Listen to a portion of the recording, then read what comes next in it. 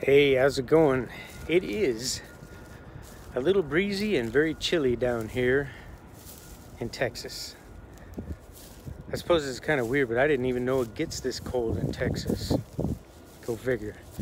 Anyway, I have this policy whenever I'm doing anything to get ahead of my game. I want to always get as far as I can, get as much as I can done in the time that I have, because I've learned in my life, as many others have before me, that when you think you have time, you don't.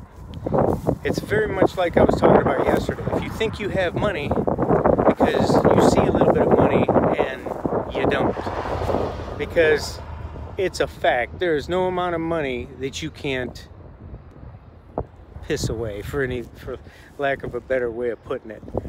I mean, I've heard of a basketball player, I forget his name, he had $108 million, and he went on this extravagant spree.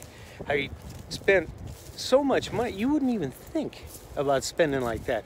He would buy custom-made suits that cost $5,000, $6,000 a pop and only wear them once. And that's just, you don't even need any more examples after that.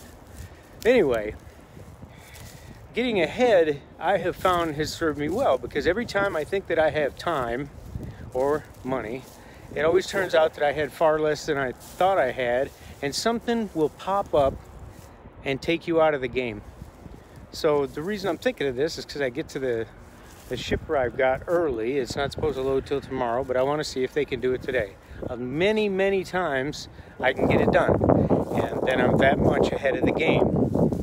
The rest of the time, like this, okay, we can't get it done for whatever reason, but I'm still ahead of the game, so I have time now to read a book, make this video, write some emails, do whatever it is that I want to do to make best use of my time, instead of just dragging along and barely squeaking by.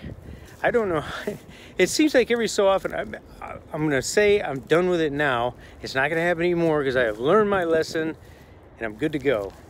But it seems several times in my life that I have slid back on this, and maybe not every time, but often enough, you get put into a position where you can't get done what you want to get done. I'm trying to teach this to Rocket's daughter right now and tell her, look, if you save your money now, then you get the unexpected $1,000 bill or whatever, it's a drag, but you can handle it. Or you bank your vacation days so you have them when you need them. Same thing with your time. If you can get something done, get it done now. That way you'll have that time later on. And I would like to say so you can do what you want, but every so often it comes up to where someone will drop the ball, or you've got to do something else, and you wouldn't have the time to do it if you hadn't gotten ahead of your game. And this is just something I live my life by, and I wish I could just give it to everybody, because the number of people who have a complete lack of a sense of urgency is a drag sometimes for me and other people who exist just to get things done. And we only got so much time, right? And it's ticking by every single day. So, if you've got the opportunity to get ahead and get something done, get on it. A public service message. Have you figured out your taxes yet? Did you fill out the form? That's something that you might want to get on. Buzzkill. Anyway, that's what I'm thinking about. Staying ahead of the game. It's what keeps you sharp, and it keeps you able to handle the unexpected when it inevitably shows up. That's all I got for today. I'll talk to you again tomorrow. I'm out.